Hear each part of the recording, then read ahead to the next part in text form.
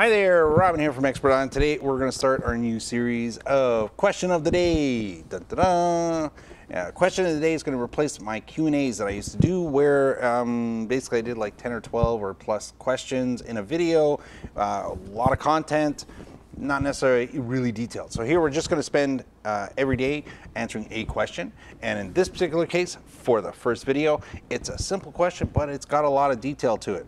It's from Ran, and basically wanted to know, based on the video I did on the actual Mackie monitors, the CR8 XBT studio monitors, can he use these for an electric drum set? Now that's a really good question because he's asking in comparison to using PA speakers. Now, I would say in a rehearsal space or a rec room or anything like that, especially with electric drums, or if you're just using it to sing against, I would probably want to use a PA speaker because I can certainly get the volume that I'm going to want to have against what I'm doing, versus the studio speakers, which are built to reproduce the sound crystal clear. Now, I'll just look over here because Mackie's got some great words to describe it. Optimized sonic performance is one of them, and you know they've got a lot of other great keywords here, and it's all about quality of sound, quality of play, and it's bringing it back to you the way it was meant to be heard and at the actual edited level that you've done, let's say in your software. That's what happens when you get the Mackies. Wattage wise, big difference.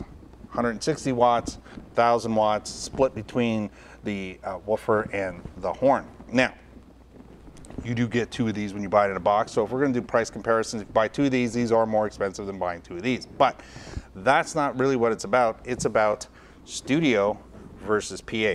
Now, could you use it? Well, you could, but you probably eventually end up damaging them, and all that money you spent in having something that was really built for crystal clear quality reproduction of sound is going to be gone after a while.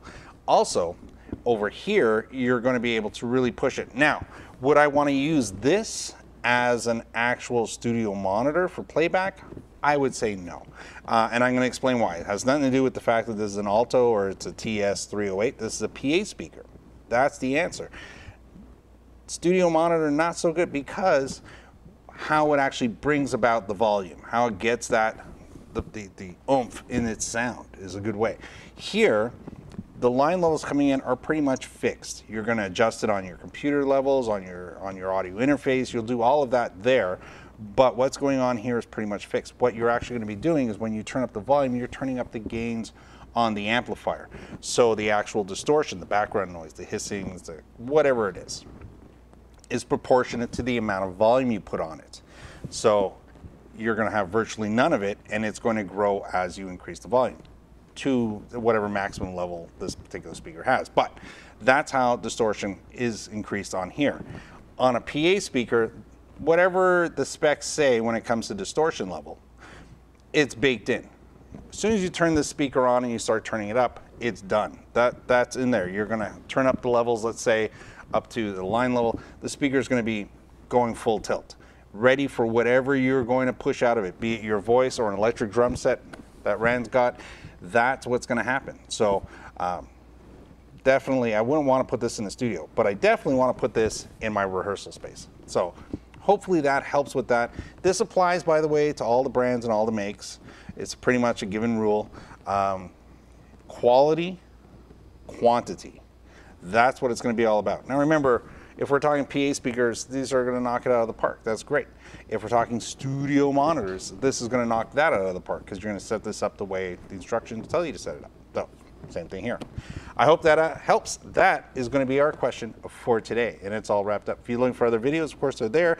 If you'd like to see more questions of the day, which are handy dandy for everybody, please subscribe. Hit that bell if you want to find out about it right away. That's all the YouTube stuff you need to know. See you next time. Bye for now.